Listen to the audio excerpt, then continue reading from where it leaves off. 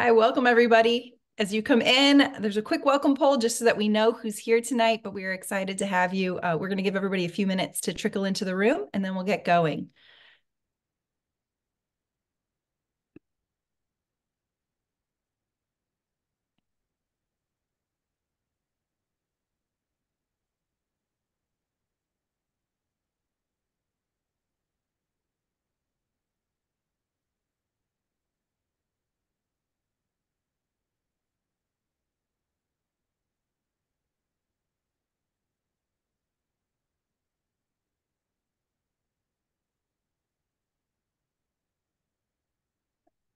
Hi, if you're just joining, welcome. There is a welcome poll as you come in, just so we know who's here. We can tailor things a little bit better that way. And just give us a minute or two while everybody comes into the room and then we'll get going.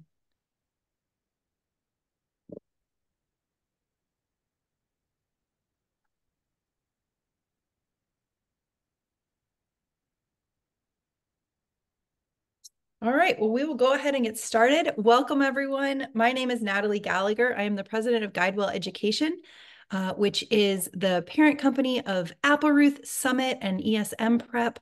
So just this consortia of really fabulous education companies kind of across the US and worldwide. And if you came to us from one of those and you're wondering, what is GuideWell? Am I in the right place? Yes, you are. Tonight, we're going to talk with Rick Clark. We're so excited to welcome him, and we're going to talk about college admission. So I'm excited to announce our speaker, Rick Clark. He is co-author of The Truth About College Admission, a family guide to getting in and staying together.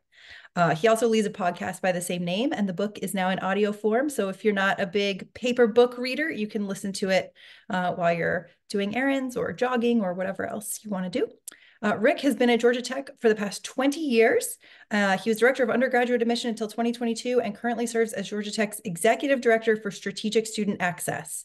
Before joining Tech, Rick worked in admissions at Georgia State and Wake Forest University, so he brings us a wealth of experience from the college admissions side of the table. Rick, thank you for joining us tonight. Absolutely. Looking forward to the conversation. Yeah, so quick let me move us forward here. Just quick agenda. It's very bare bones. We did the introductions piece. We're going to spend the first 40 minutes or so just having a discussion with Rick about undergraduate admissions in 2024. What is he seeing? What do you need to know? What's important? Maybe what's changed since the last time, if you have older children, or if the last time that you went through this was when you went through this, what do you need to know that's different now? And then we will reserve about 20 minutes at the end for Q&A. So please throw your questions down in there's a box. If you look in the bottom, you should be able to see the Q&A. Throw your questions in there. We will get to them at the end of the presentation. So I'm going to stop sharing so that we can see Rick, and we will dive right in.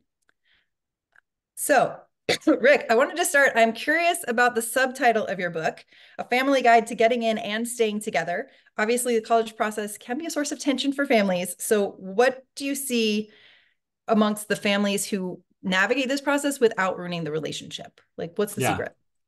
absolutely.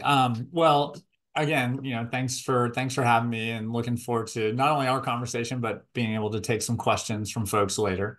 Um, if it had been up to me, we would have just titled the book A Family Guide to Staying Together, but I didn't get to make that call in the end. So, I guess the reason we wrote the book and the reason I think that subtitle is important is, yeah, over 20 years of this cycle, right? Watching it sort of repeat itself over and over again.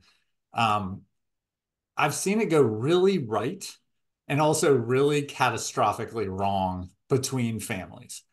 And I just feel like in the end, so many of the folks, anybody that's on this call tonight, like the spoiler alert is like your kid's going to go to college. If they're going to get in and they're going to end up being fine, it's going to all go well. But nobody seems to really want to believe that. And there ends up being a lot of consternation and anxiety and stress, kind of along the way. And so we wrote this. My co-author is on the high school side. So he sees on the ground the families working through the college admission experience. And then I'm at that intersection and the handoff to having them come to college. And so we thought, we can really try to give folks better questions to ask, conversations starters to have, and more than anything, just like perspective. And so that's really what it's all about is let's take all the things that we see that are good and all the things that we see are healthy and then try to deliver that in a kind of readable, digestible way and walk people through what we don't call a process, what we call more of an experience. And I think that, is really the crux of it. So as a starter anyway, that's a primer. Great. So if you were giving advice to a parent who's sitting at the front end of this Yeah. experience, Yeah. what would you tell them? What's the like single nugget that you would provide them to get through the other side still on good terms with their kid? Well, let's see. I guess one of those would be, so I mean, I have the privilege, I would say, of teaching college students, employing college students, and just being surrounded by them all the time. And so as a parent, many of whom I would guess that are on this tonight went to college themselves. I think my one of the big pieces of advice is like keep the end in mind. Like this is going to end up at college. And so remember your college experience and think about what makes a good college student. Like good college students are curious. They listen, they ask questions. They usually like test assumptions instead of just like having a foregone conclusion. And also like if you think back in the magic that is college, it was never scripted or planned. And so people love to try to like figure out a formula and again a quote process. Tell me the recipe. What's the secret sauce? Like the girl down the street did it this way. Just follow her lead. And that's just never how it works out. And so I think that if you can keep the end in mind as a parent and remember that, if you think like a college student, think back to that and approach it that way. I think that's one. Um, Probably my biggest message, and we could just cut the webinar after this, is my sky banner message to parents is parents of high school students should talk to fewer parents of other high school students about college admission and more parents of current college students or recent college grads. Because you talk to a parent of a current college student and they say things like, man, like it worked out. Like I didn't think she would end up going to X university, but she did. She loves it. Or this wasn't even on his list as a junior, and here's how it all kind of shook out and happened. And now he's really doing good. And he's dating a girl we like and has an internship lined up, and like life is good. But what you don't hear him say is like, man, what I wish we had done is like drank more and stressed more and bit our nails more and worried more and lost more sleep. Like that's what we should have done. That would have made things better, you know? And so I think that as parents, like I have, middle school, high school, as you come into those ages, you're always asking people a chapter ahead of you for advice. Keep doing that. I think instead of talking to your peers, now's the time to again, keep talking to people a chapter ahead. That's You're right. We could end it now. Like, go home, everybody. No, I think that's great advice. Look, since we're talking about tension and biting our nails more and stressing more and sleeping less, I want to address the elephant in the room early, which is college has gotten so expensive. I mean, there's some Yeah. schools that have sticker price over $85,000 a year all in. Yeah. And most of us can't float a check for $85,000 for 1 year, knowing that there's at least three behind it. So how do you recommend families navigate the financial piece of it? And when in the experience should they think Yeah. about it? Do you look and see the sticker price and say, okay, I'm not like, don't apply there? Or do you wait until the end and you get the FAFSA, like see where you get in, you get the FAFSA filled out, you see what aid looks like, you start having the conversation then? Kind of how does that play into the process and when? Yeah. Great. So I think somewhere between the two poles that you explained or you articulated, I think that you're right. Like as parents, it's easy for us to feel like the gift I want to give my kid is being able to say to them, and we put a lot of pressure on ourselves, like, I want to be able to pay for what you want, sweetheart. Like, I want, the best school you get into, or if you get into your quote top choice, like, we want to make that happen. And I think that that concept of like it's an open checkbook and we'll make it work and we'll take a second mortgage out and never take vacation again and work till we're 78. Like, no, I think that that's that's a misguided desire. It stems from love, and I get that. But I think the better advice and the bigger hope that I would have for parents is to have, instead of that open checkbook, like open conversations, like open, honest conversations about money early.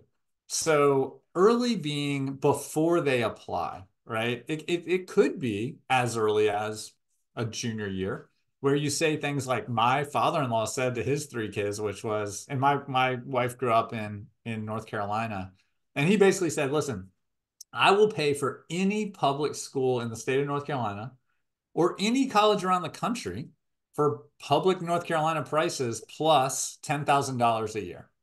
And anything over that, that's on you, right? So my wife went to Chapel Hill. Her sister went to Clemson, right? In a Carolina, but not North Carolina. But she knew before she applied that, X plus 10 and anything beyond that was on her. And she did take loans, as a result.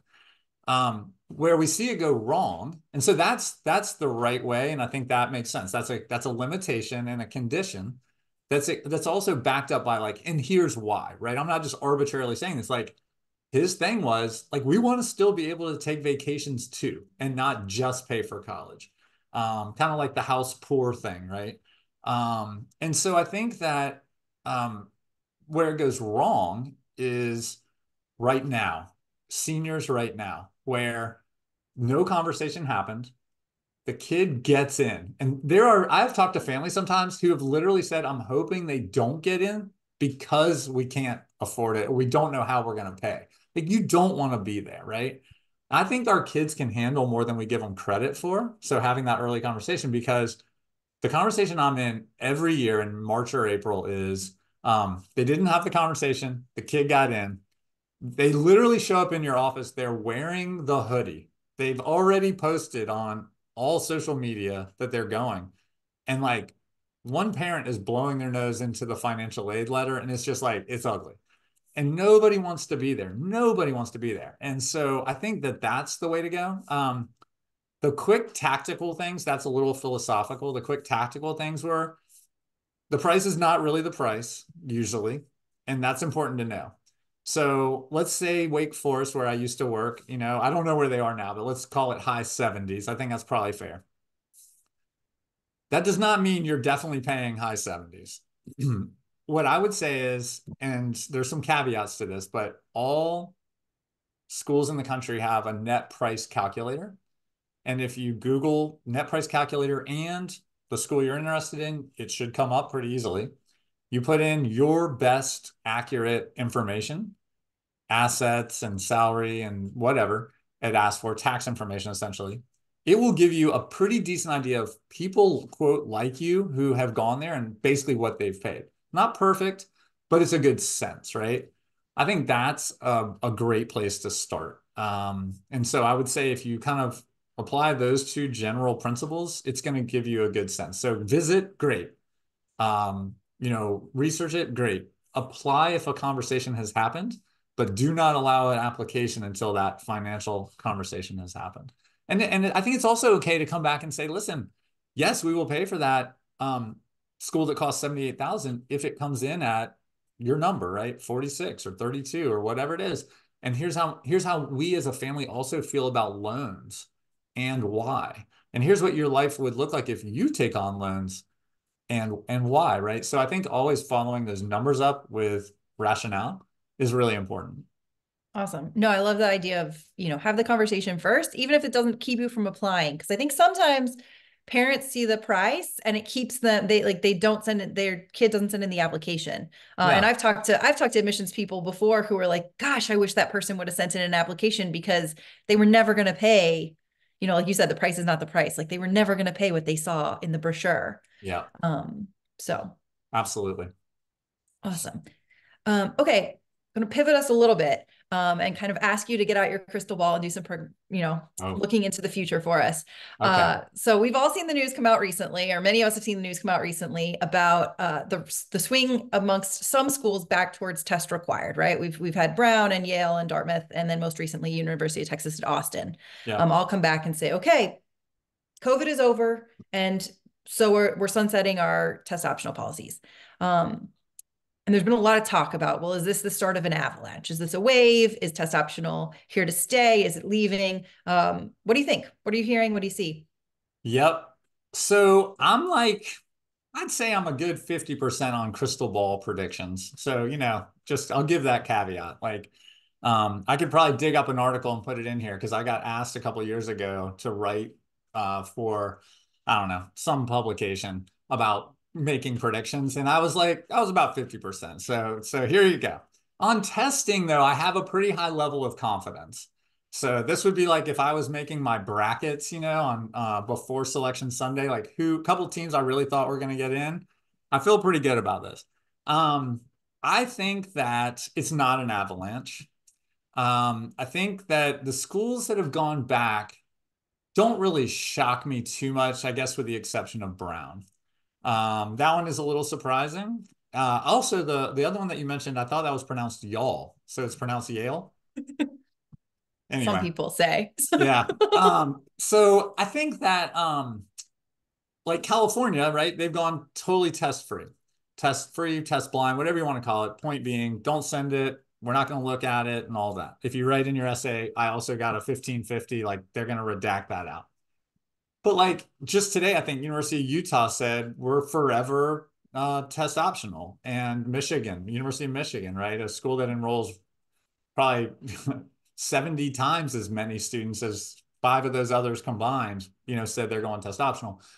I think that for the next couple of years, it's just going to be like this. I think it's going to be noisy because, I mean, hopefully people are really doing their due diligence, like really doing what they said they were going to do, which is we're going to look at our institution and our data and make the best decisions for our campus. And as a student and a parent, that's like kind of frustrating because like, oh man, just tell me like, can't I just do it like one way for everybody? And the answer is no. But the answer is in a way like that's a good thing because I also work for the State Department. I get to go to embassies and consulates around the world. And in doing that and kind of representing American higher education, like it's made me appreciate that America is really weird when it comes to college. We just do this whole thing very differently. I'm sure there's some people on the call who may have gone to college overseas and they know like we're different, right? And the diversity of our higher education system is why schools are going to continue to make different decisions because they're not all the same. And it's not one process and it's not one size fits all. So I don't see a big avalanche back. I think the South, Publix in the South just doesn't surprise me at all, especially healthy states that are gaining population. So Texas, Florida, Georgia, Tennessee, those states are all growing. And so that doesn't surprise me. But the fact that Alabama and Auburn, as an example, or South Carolina, like some test optional, those states are not really growing population wise. And so it helps them and it makes kind of, to me anyway, institutional sense. I'm not saying they would never go back, but I see why they haven't.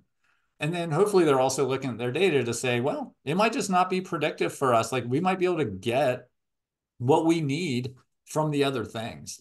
Rigor of curriculum, probably stuff we're going to talk about in a little while. So I guess that was the long answer. My short answer is expect noise, expect variance.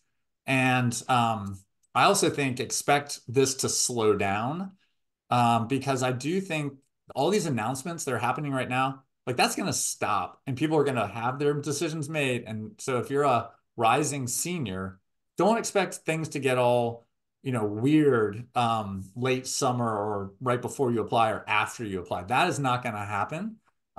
This is the right time, the appropriate time for schools to be making these decisions. So it's a good thing and not don't let it kind of freak you out because it's a logical time to make these announcements.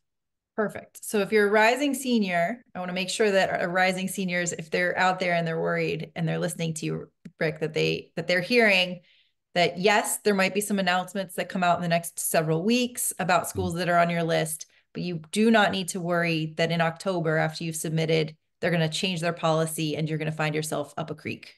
Is that No. right? Great. In fact, I will give if that happens, I will give a full refund to what people paid to be part of this webinar. I'll double it.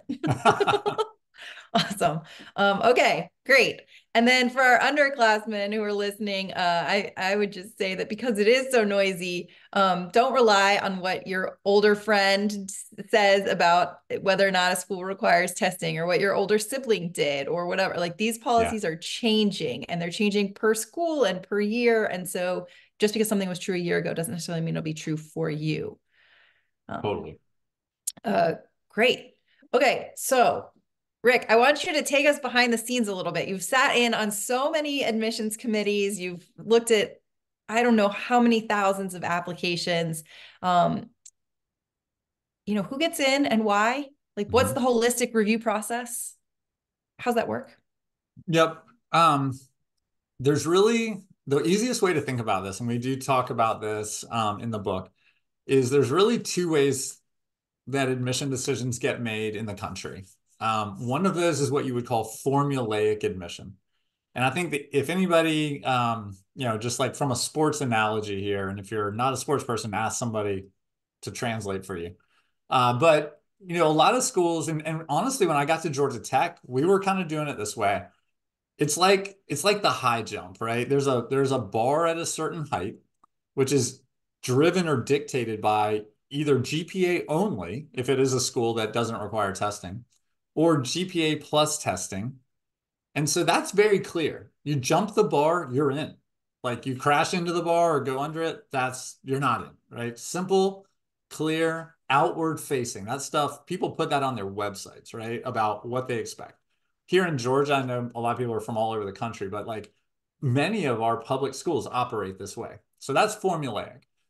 What happens and what happened to Georgia Tech and what happens around the country sometimes is demand goes up, supply stays relatively flat, and numbers start to fail you. You can only raise that bar so much to where either everybody's clearing it or it feels dumb to just like use numbers anymore, right? Like I'm not going to take somebody because they have a 1480, or I am taking somebody because they got a 1480 and not taking somebody because they got a 1470.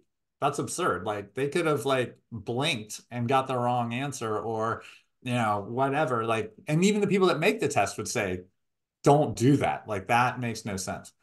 Um, so schools start to say, all right, well, what else, right? You have proven, whether it be through testing or GPA or the things that you've taken in school, that you're a good student, right? And maybe we should break that down a little bit to say that one of the things that schools will start with is, where do you go to school? Like that really is question number one. Where do you go to high school? What could you have taken? What did you take? How did you do? How did you do in certain subjects? And how did you do grade by grade? When you talk about holistic review, they take a very deep dive into it. Instead of just like you have a 3.8, I don't care about what you took, when you took it, how you did, how you got there. No, they're going to say, okay, a 3.8. Well, what did ninth grade look like? What did 10th grade look like? You're applying for political science. Like, how are you doing in these particular classes? And maybe they care less about these other classes, right? Every school does that a little bit differently. But when you have a supply and demand problem, that's really where you start. And a lot of people, always think, um, oh, well, I heard it's easier to get in from like the school down the street. Like there's always this evil school down the street where it's easier and everybody gets in, but your school is somehow screwed because you have like a certain curriculum or a certain grading scale or whatever.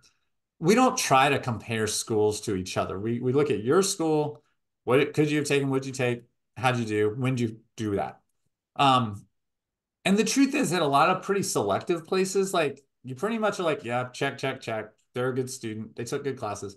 And you start to add factors. And so the high jump all of a sudden becomes like women's all around gymnastics, where there's like multiple events, some of which are very humanly judged, like well, let's look at what you did outside the classroom. Like, are you involved? Are you having an impact on people around you? Are you having an influence in your school community? Like, fundamentally, when you graduate, will you be missed? You know, by a coach, by a teacher, whatever. You can demonstrate that lots of different ways. And so then schools just sort of start adding layers to say, like, they want to know maybe an interview at some places or how you express yourself in writing, that kind of thing. Recommendation letters, like an adult in one school community talking to an adult in another school community and probably saying things that a 17-year-old doesn't even think or know about themselves. That's helpful to get. And so that's sort of like the components of what we're reviewing and like what holistic review really means. Um, and I guess we could talk about any piece of that if you'd like. But I guess the other piece I would just say is that's all true. That is all true. How admission decisions get made is sometimes, while connected to that, not exactly like, well, this kid did the most stuff outside the classroom and therefore they get in. So there's something that you'll hear people call like institutional priorities, but I think it's better to just call it mission. Like, what is the mission of the school? And so I'll use my alma mater because I feel like they're a great example of this. The University of North Carolina at Chapel Hill. So 82% of UNC students must come from the state of North Carolina by law, 18% from outside the state, meaning that it's going to be easier to get in from North Carolina than from out of state. There's more applicants from out of state and there's fewer spots. So that's your supply and demand. But also, like, yeah, fundamentally, while that other stuff matters, a kid from Atlanta could have higher test scores and better classes and all the things we said we care about and matter and not get in. And then some fine, good, perfectly normal kid from Charlotte does get in. While not fair, it is logical, right? It's mission driven. And so I think that that's for parents, especially, really helpful to know because then what we have to tell our kid is like, you've, there's nothing that you didn't do that you left on the table. There's nothing, they're not judging you and your future potential. It feels that way. I get it. At the kitchen table or in the living room, it can feel that way. But the truth is that decision was made because you don't have an NC after your name, after your zip code, right? And you can't control that. So let's talk about the things you can control. I think for parents, that's our job, right? We're supposed to be we're perspective coaches. And we got to try to help 17-year-olds zoom out and see a bigger picture. That's the gift that we can really give.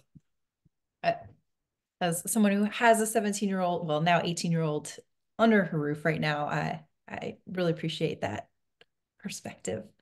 Um, Great. I want to circle back to something that you talked about, which was the 3-8 and the idea that like not all 3-8s are the same, right? Yeah. That they can tell a different story.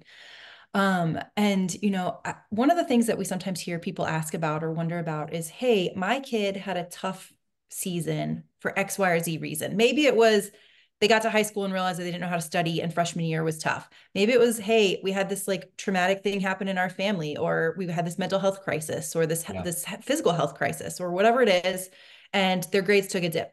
Do you explain those things? If so, how? Do you just let the transcript speak for itself? How do you navigate when the transcript is a little bit up and down? Yeah, that's a great question. There is a section on the Common App, and most, which let me just explain because I think we have some like ninth grade families and others who may not be familiar. The Common Application is basically just that. About 1,000 schools in the country use it. So many schools have their own or maybe a statewide application. And even with them, they'll usually have a section like what I'm describing, which is called something like additional information or special circumstances. And a lot of people, there's a lot of consternation from families, parents and students like, should I use this? Like, I got mono. I missed 2 months of my sophomore year, and that's why I got 2 Cs. Like, do I put that on there? And here's how we read it. So I think this is helpful to flip it around and be like, let me tell you how we read that. We read an application looks like a form because it's got a lot of like lines on it and boxes. But, and so I get that. It feels formy. It looks like a driver's license application or a job application or something. But that is not how it is read by an admission person. It is read more like a story. And if you can put yourself in the shoes or in the mind of an admission person, a kid might take 2 months to fill out an application. They come back to it, they revisit it, and then they finally submit it. We're reading that in, probably first read through 15 minutes, right? As a story that builds on itself. And so you've got where you're from and, where your parents work and where they went to school. You've got the academic piece, you've got essays and stuff. Like we want chapters, right? If you feel like that special life event is part of the story, a significant part of the story that you want to make sure that they are aware of, you should put it there. Mom and dad got divorced in the ninth grade. It was a freaking train wreck. We moved, like all this kind of stuff happened. I want you to know about that. That's not an excuse. Like you're just explaining it. The way that's read is we read it one of two ways. Either, oh man, that's of note. Let me reread now that I know this, what they're talking about. Or, that doesn't, okay, fine. Like that doesn't really change anything about how I was already reading this story. But you put it down. And so it's never going to be to your disadvantage. I would just say that's the filter I would use. Do I want them to know? To the extent it's going to be relevant, to the extent that they're going to weigh it in, you'll never know. But you'll at least know, yep, I wanted that to be part of my story. I believe it's a significant part. I'm putting it down. People think that way about ADHD or, there's a lot of people that have those kind of questions too. Like for some kids, that is a big part of who they are, and they couldn't put it anywhere else, so they put it there. For other kids, it's like, I don't really, you don't need to know that that's kind of part of my life and my journey, and I'll leave it out. Neither of those are wrong, right? That's a very personal decision. Awesome. The other thing that you mentioned is, you mentioned looking at kids within the context of their school. What Yeah. classes did they take? What was available to them? And what did they take? And one of the things I hear families ask about a lot or wonder about a lot is, honors versus AP versus dual enrollment versus IB. Is one better than the other? What should we do? Kind of how do we decide the rigor? And then also, how much rigor is enough rigor, right? Like, do I need to take every AP that's offered, or do I need to take every IB class that's offered? How do you answer those questions? Yeah. So I think that the first way I would start is generally speaking, the answer is this is like the beauty of working in college admission. You can almost answer every question with it depends and then just like walk away. I'm not going to do that. I'm not going to do that. But it does depend, right? I mean, I'm thinking about where I live here in the Atlanta kind of metro area, and I can think of some schools, around here, mainly public schools around here, where I know from reading applications, and you can sort of tell from the type of students in that school that the quote unquote more rigorous path through is by staying in the school and taking the AP class. I can think of another school a couple miles away from here, though, where that's not true. Actually, the tougher route is going to the local college and taking the equivalent class, right? And at the end of the day, that family knows and that kid knows like what is going to be best preparation for them and what's going to be like pushing and stretching themselves appropriately versus like ducking away from it. And the truth is, like at many colleges, they don't care. Like that's impressive to them and they're thrilled. At a very small subset of schools, they are making those type of like delineations and maybe looking at prior years applicants from that high school or asking some real questions to figure out like, well, okay, we got 20 kids applying. The top end of the cohort seems to be really this is like what's the true kind of toughest path through versus, this. But I think students need to make that decision based on what their aspirations are and honestly what they can handle. Like, I mean, now again that I have a high school student, especially, I mean, this is so real to me and just so relevant to what we're talking about. Like, at the end of the day, the goal is to end up on a college campus somewhere prepared. healthy, having actually learned the information so you can then use that and going forward instead of like not sleeping and stressing yourself out and all the things, right? Of like sort of overloading in many cases, I think not absorbing a lot of that information. So let me tell you how we've engineered for that at Georgia Tech and how not everybody, but a lot of schools have. We used to literally count the number of, let's say, APs or IBs or dual enrollment classes and not necessarily differentiate so much. Now, what we do is more like kind of like bands. Like this kid took 5 to 9. Like this kid took 10 to 13. Well, at some places, you can't do that. So you'll never see that in the band. But I think that's our way of sort of saying, like, okay, it's not about 6 versus 7. It's about like generally speaking, this is kind of where they fell. The other thing that we do is, and this is not atypical for Georgia Tech, a lot of schools do that, and we put this in the book to give people a sense. We sort of do an evaluation of their rigor and we put that on a rubric, right? So the idea is like, I'm going to make up some numbers and some words here, but not making up words, but descriptions. Um, a 4 could be like, this is a kid who they not only took kind of everything they could in the high school, but maybe they even pushed themselves a little beyond that. A 3 is a student who really, maximized the curriculum. A 2, and you can kind of see how it cascades down. So when you read, you have this idea of like a rigor rating and then also maybe a band count, and you're getting a pretty good sense of that. Um, and so I think that's sort of how I would tell people to approach it is like, okay, they're giving some, this isn't like so draconian and bean counting, they are sort of giving some grace and again, context to everything. So Yeah, hopefully that's helpful. that's very helpful. It is. I'm gonna ask one more like brass tacks question, and then we'll probably we've got so many questions that have flooded in from people who are watching, so I want to leave time for that.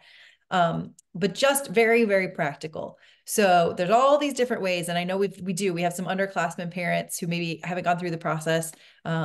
So I'll try not to use the jargon, but there are all kinds of deadlines around college admissions, right? You can play early decision, early action, regular decision. There's rolling decisions. There's a single choice early action. There's all sorts of things. Yeah, But once you've picked one, so if you're going to apply early action, for example, does it matter? The deadline is the deadline. You can't be late. that's Does it true. matter if you apply early in that process, right at the deadline? Like how much, Oh, uh, does it impact you at all? okay. So you so to like put this on a real calendar, let's say there's a November 1 deadline. And your question is, am I at a disadvantage? Are they going to read me differently if I apply on November 1 at 11:59 p.m. my time zone, or I applied on like September 18th? Is that what you're asking? Exactly. Are the spots all going to be gone, or are they going to Yeah. read me differently? Yeah, exactly. Okay. So I would say that 99% of the time, it makes no difference whatsoever. With the one exception being like when you talk about rolling, right? I mean, rolling means there isn't really a deadline in some ways. It's like you just apply and then they put out decisions. I mean, I guess theoretically you could end up in a spot where maybe, they've filled their class or whatever. But for most of these schools that probably people on this call are talking about where there's a firm like early action, right? Which is non-binding, early decision, which is binding. And they have November 1, very common, January 1, very common, these type of deadlines. The answer is absolutely not. We kind of like it that they come in early because it helps us spread our reading out a little more. But the truth is, like, if you came onto the call tonight and you're like, my biggest worry is I need to know whether or not procrastination is still alive and well among American youth. Like it is, don't worry about that. We do a count.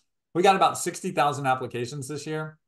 We have 4 deadlines throughout the process. And I think half, maybe at least half of our applications came in either on the deadline day or the day before the deadline. So there's definitely no advantage. Nobody's going to be judging you. Like, apply when you feel ready, but you're probably ready to turn it in before you think you are. You're just holding it on because you don't want to let it go, you know? Awesome. All right. Thank you, Rick. We're going to switch because there's so many questions that are just pouring in. So please keep passing them. We'll get through as many as we can. And and then we'll we'll And then have we'll to not. save some of them for next time. But also I think Whitney's gonna send another quick little poll. Hopefully this has been helpful and will continue to be helpful for the next 20 minutes. We try to put out lots of good information. And so if you want additional information or follow up about your specific student and their need and want any help with anything, we'd be happy to do that. But let's, one of the questions was, I think going back to the test requirement announcements, someone's asking where to look for those announcements. Great. So maybe we could put this one into chat or Q&A, but a great place to go that consolidates these is called fairtest.org, FAIR test.org. They have like on the top nav, there's a tab. I don't remember if it's called test optional or anyway. They keep like a pretty accurate, pretty timely updated list, right? That says like Georgia Tech happens to be test required, right? So that's in there. It says when we made that announcement. You can see all the California schools that are and actually even like sometimes there's links off of it so you can better understand or go right to that school's information. So there's probably other places, but that one jumps immediately to mind as one source for that. Because Awesome. that is better to have it aggregated than to have to go find it all yourself. Yeah. Yeah. Although for sure, once you have your list, if it's your cycle to apply, once you have your list, go look at each school and see what their current requirements are because they do change. But you're Yeah. right. That is good to have it aggregated somewhere. We have somebody asking if colleges look favorably on graduating from high school a year early, or if you don't recommend that. I would say I would not say that colleges look on that favorably. Flipping that around, it's not like it's a bad thing, right? But very few students are really ready to do that. And I don't know that schools are like necessarily overly impressed that a student may graduate early. Obviously, there are rare cases where that's just that's just who that kid is, right? And that's the right thing to do. But in vast majority of cases, there's value in continuing, even if that means giving yourself some flexibility and freedom to take some different classes or do some dual enrollment, who knows? Yeah, that'd be my answer. Right. Lots and lots of questions about APs and specifically AP tests, which does not surprise me. They are coming up, they are around the corner. People wondering if the AP tests themselves have significance in the application and if schools, if particularly competitive schools, are going to care that they took the test as opposed to the class.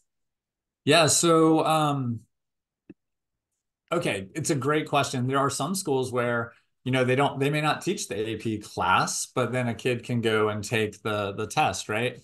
A lot of students take the class as a senior, and by the time they take the test, admission decisions have already been made. So we're really only talking about, I guess some freshmen, but largely sophomores and juniors where, they take the class or the test and they send it in. Here's a couple things to know about that. There are some schools, I feel like y'all, again, you said Yale, but I think y'all is one of those that has said they're like tests, there's, just as Test many flexible, now, yeah. less flexible. There's just as many terms of early, deadline names as there are testing policies. But they're saying, you could if you'd rather send those instead of SAT, ACT. So you might see that here and there, right? Where that's an option. That could be a trend or other schools could jump on that bandwagon. That could happen. But the other thing is, um, when okay, so you can list your test scores on your application if you already have them, and that could be of value. The other thing is that when schools are trying to build their prospect pool, they're trying to they work with the College Board who, not only administers the SAT, but also through the AP results. It is a way that we like try to license these names and contact information in order to market to and recruit students. So that could be another reason why there's value, even if it ends up not having bearing necessarily on the admission decision. Um, and so I guess I would just say, I know there are some schools in some communities where people feel like, okay, I need to just like take every one of these tests, even if I didn't take the class. And I would say, typically that is not going to end up being the thing that is so compelling and ends up having a major bearing on the admission decision. But those are a couple of the ways that APs in general and AP tests might factor into the overall cycle, including marketing, prospect building, and ultimately, the application itself. Great.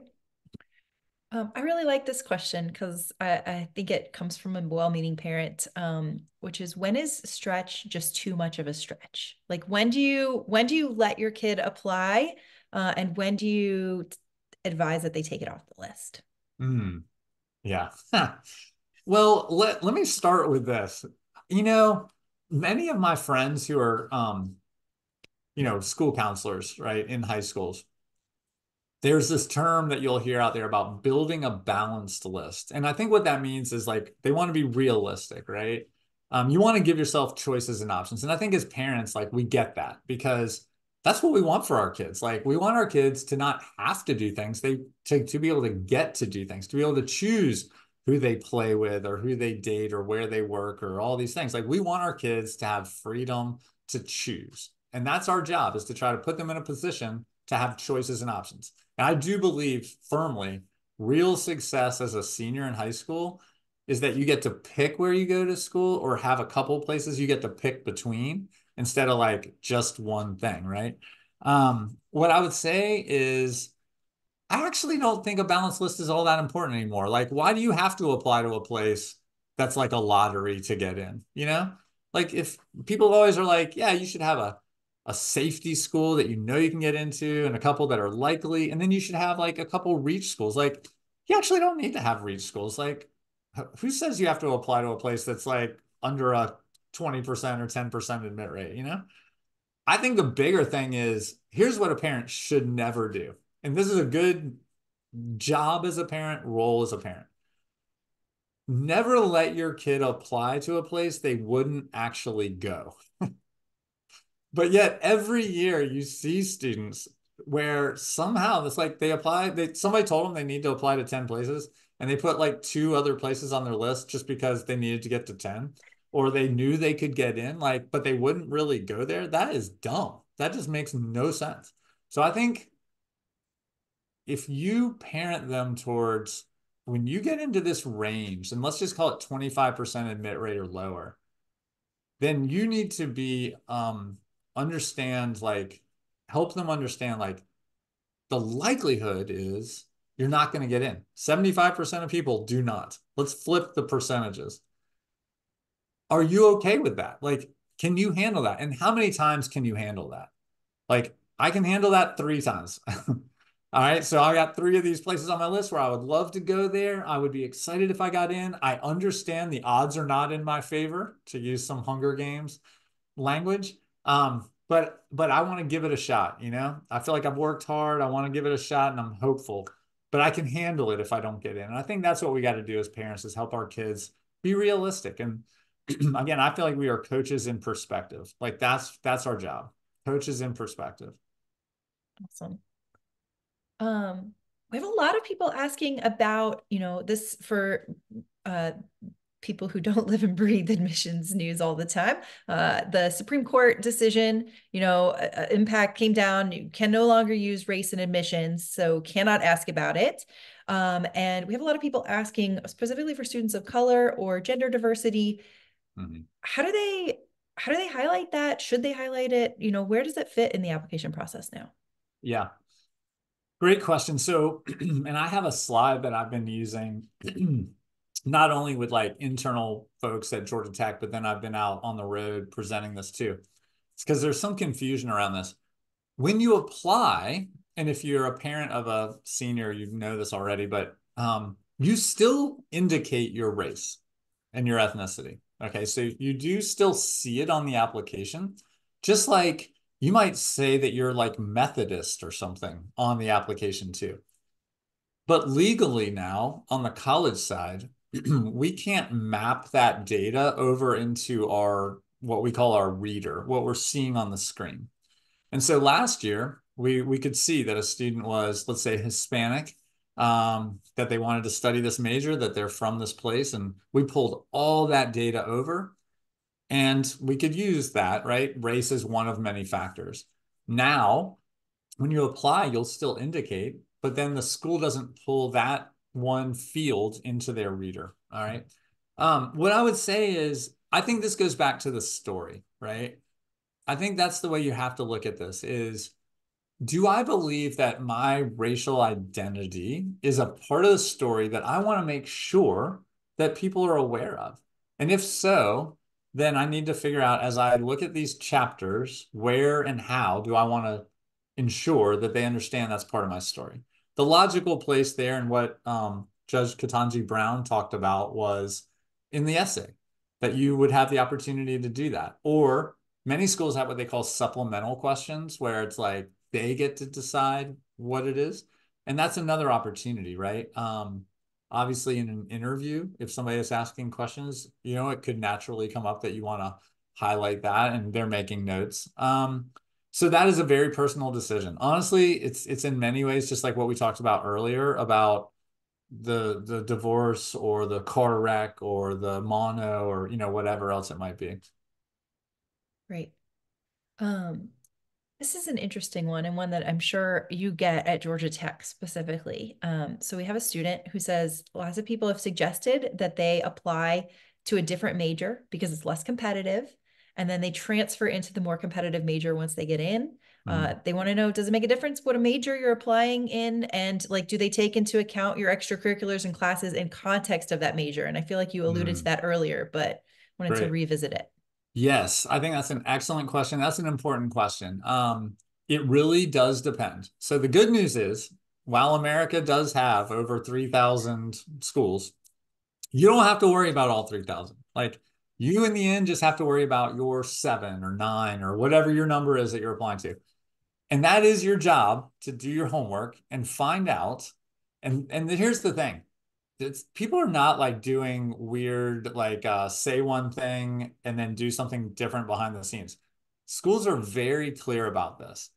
If they consider major and if they're enrolling by major, they will make sure you know that, right? So there are some schools out there who, and they'll even put some of that profile on their website where it's like, here's the average test scores or GPA of students in this college within our university. And then here's what it looks like with this college within our university. They'll also indicate what their major changing policies are. And this is really important, right? Because some schools say once you're in, you cannot switch out of that particular major or college. Other schools will say, we don't care. But once you get here, you're going to have to apply to get in, let's say during your second year to X college or major within our university. And then other schools will say, we don't care ever anyway. Like you come in with what you want, you can switch anytime you want, and we're just glad you're here and you've got complete freedom. But the good news is all of that is made very clear by each individual institution. And, it is your job to do the research, ask the question, and don't feel like they're going to think you're gaming this or whatever. Like you're just doing your homework, right? You're just doing your research, asking the question. This is not the time to go to Reddit. This is not the time to go to like some weird, backwater corner of the interwebs. Like take your question to the college and trust that information. Awesome. All right, we haven't talked tonight about letters of recommendation, but there are questions about them, which is, I mean, basically, how do you pick who writes the letter? Are teacher recommendations more important than the counselor letter recommendation? Does it matter which subjects, which teacher, kind Mhm. of which years, all those questions? Yeah, so I guess I'll start at the end of your question and say, generally speaking, you would want to have somebody writing who's taught you or coached you or, maybe been a club sponsor or whatever towards the latter part of your high school career. Now, it could be awesome if you had somebody who maybe taught you as a freshman and as a junior or senior. Like that's great, right? Because they've seen some of your arc and your evolution. Awesome if that's the case.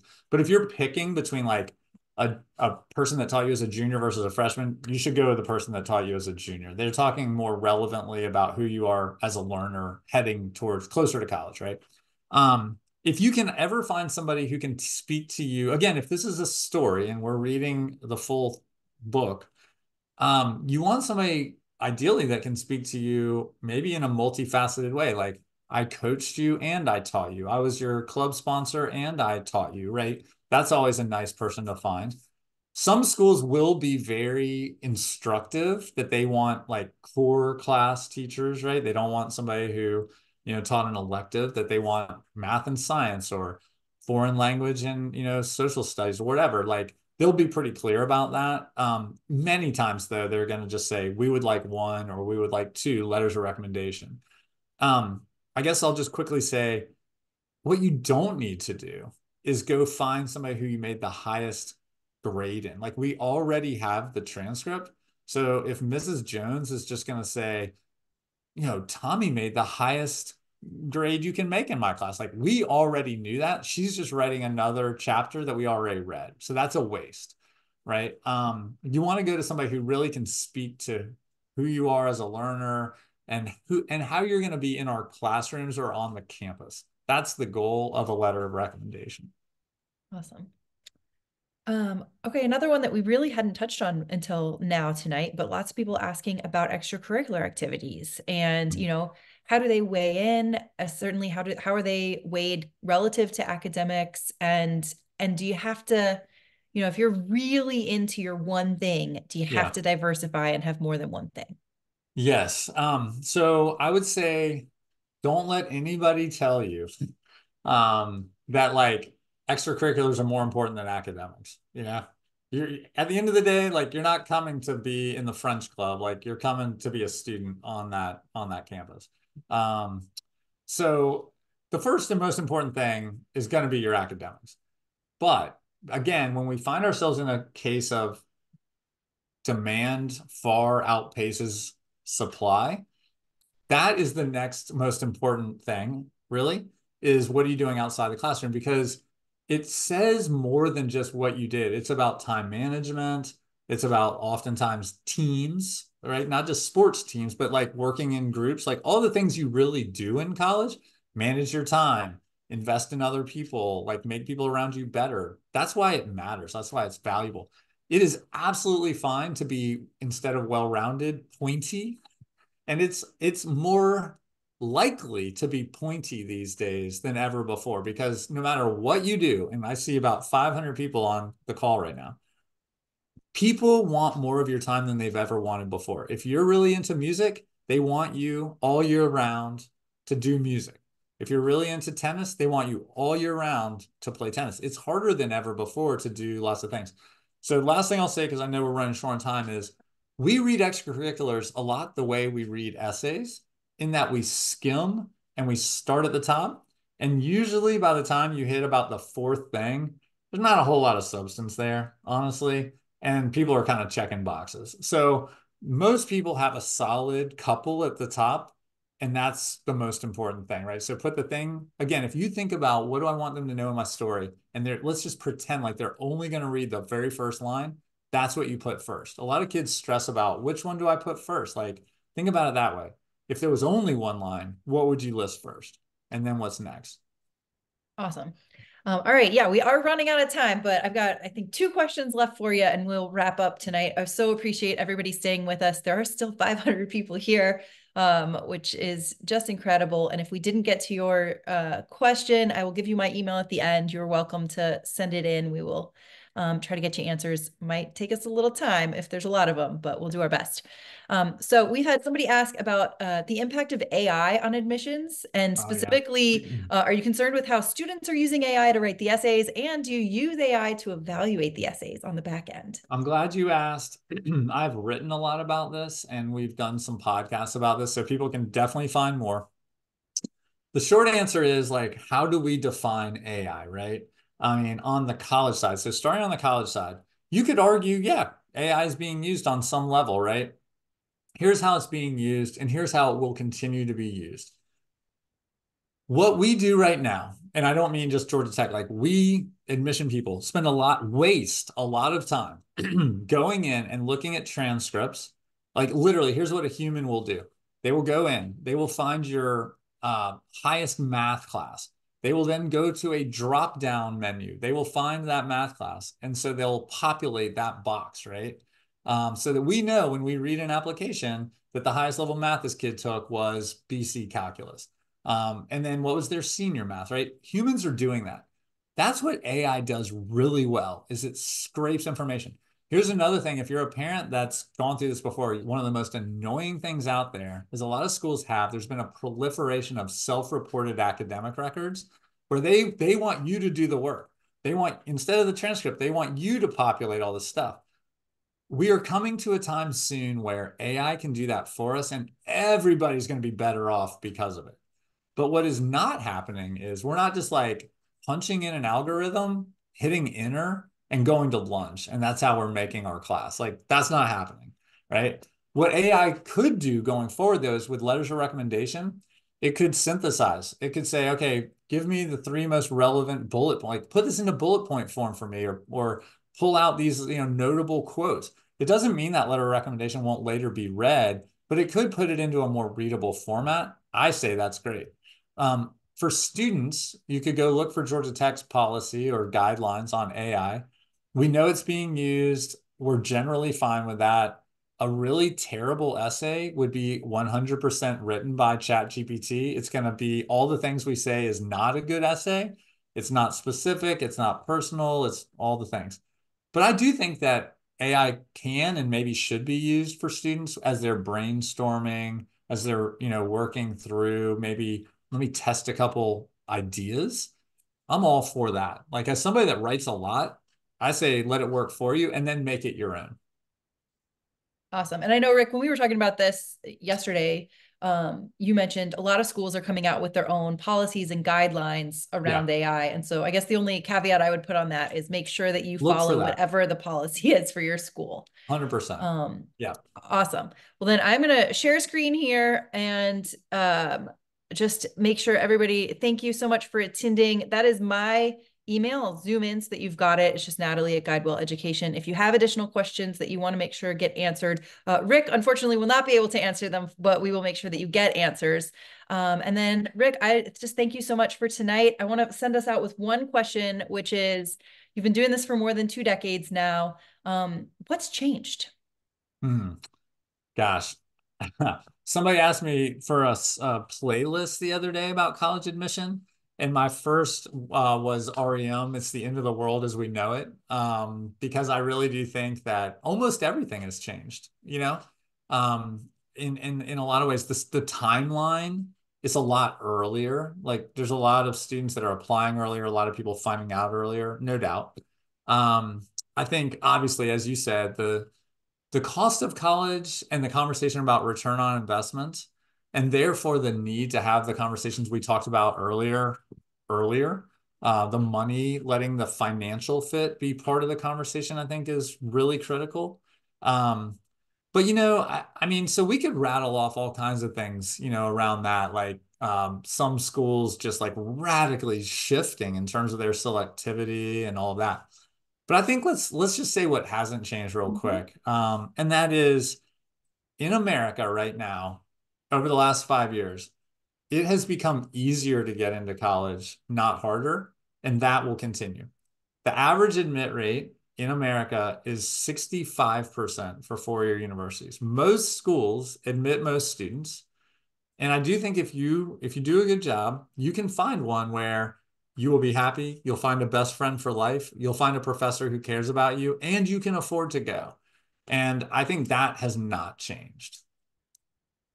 I can think of no better way to end tonight than on that note. So thank you, everyone. Thank you, Rick. Really appreciate the wisdom and advice tonight. Take care, everybody. Thanks, Natalie. Bye.